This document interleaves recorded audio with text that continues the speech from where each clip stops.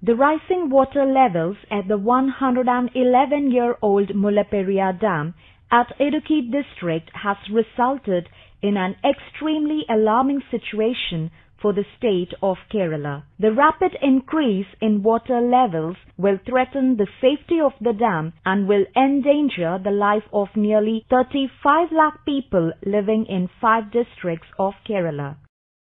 This probable disaster is not a mere speculation but can turn into a reality any time, considering the present condition of the dam.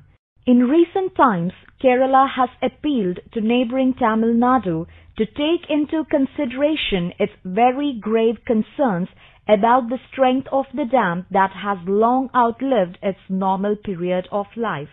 For the state of Kerala, Mullaperiyar is not a dispute on sharing of waters between the two states. It's a major question on the lives of lakhs of people living downstream the dam. Tamil Nadu has been consistently demanding an increase in the water level to 142 feet.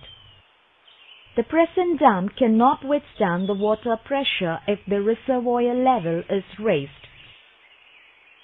The more than a century-old Mullaperiyar Dam is located in the upper reaches of Kerala's river Periyar. The structure was built with lime and mortar, a primitive technology. British engineer Penny Quick, who led the construction of this structure, had predicted a lifespan of 50 years for the dam. In 1886, the princely state of Travancore signed a treaty with the then Madras government to lease the land covered by the reservoir of the dam for 999 years. It was not a fair deal between two equal states.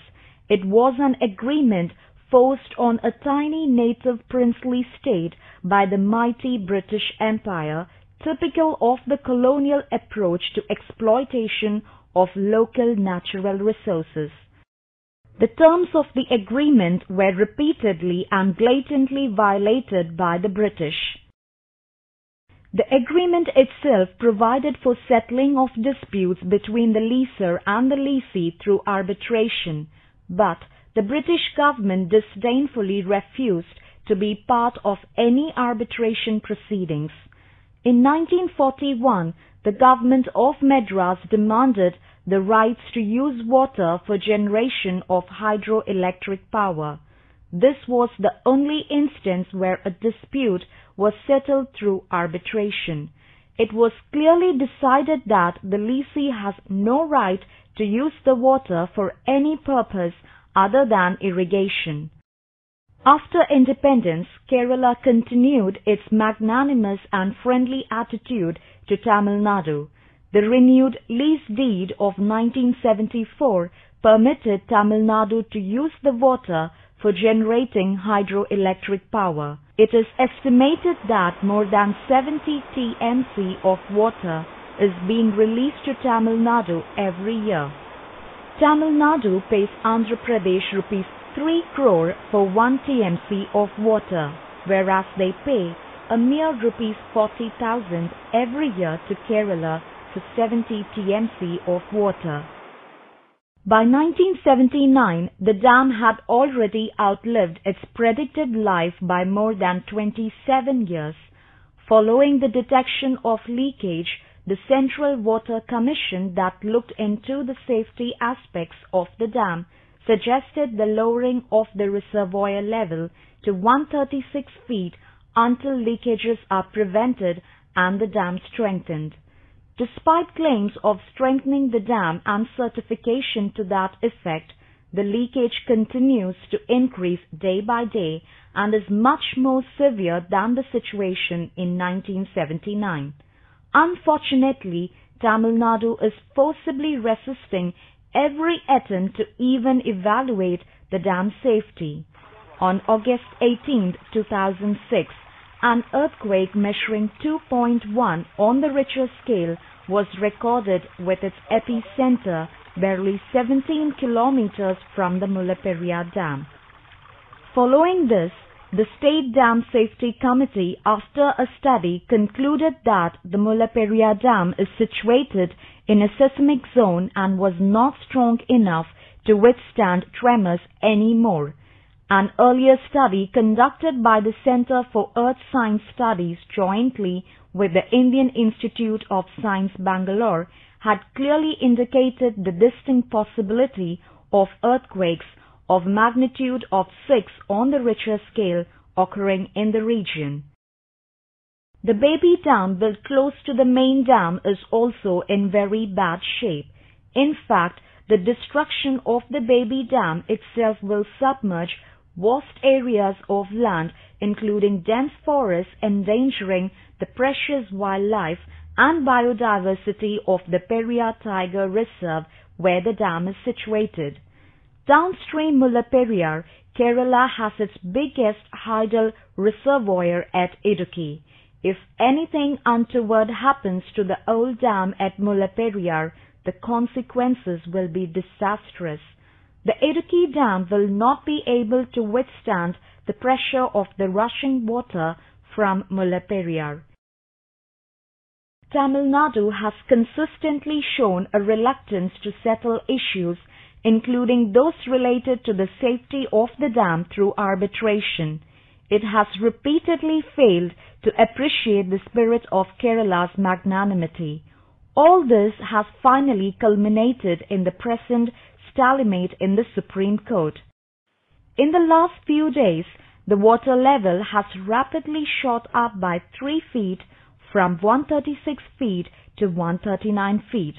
This has created a panic situation among the thousands of people living downstream.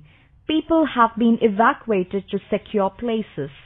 Many people have left their homes and properties in the wake of a possible danger to the dam structure.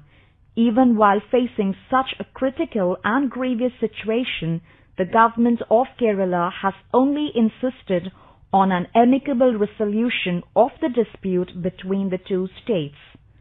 The state of Kerala has no dispute with Tamil Nadu for releasing water from Mullaperiyar for irrigation and power generation.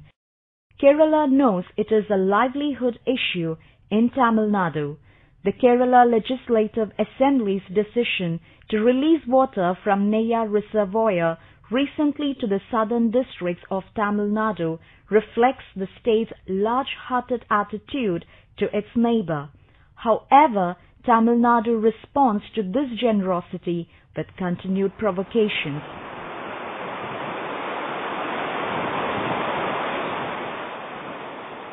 Kumari மாவட்டத்திலிருந்து எந்த பொருட்களும் கேரளாவுக்கு செல்லாது. அதுவரை இந்த போராட்டம் தொடரும். கண்டிக்கிறோம் கண்டிக்கிறோம் அச்சுதானே கண்டிக்கிறோம் கண்டிக்கிறோம் கண்டிக்கிறோம் அச்சுதானே கண்டிக்கிறோம். The recent provocative statements and action from the Tamil Nadu political leadership are unfortunate. இனி ரயில் போராட்டம், ரயில் மறியல் போராட்டம் முதல் எந்த பொருட்களும் எந்த வகையிலும் கேரளாவுக்கு போகாது. While insisting on raising the reservoir level to dangerous levels, Tamil Nadu has been stubbornly refusing to even let the condition of the dam to be examined.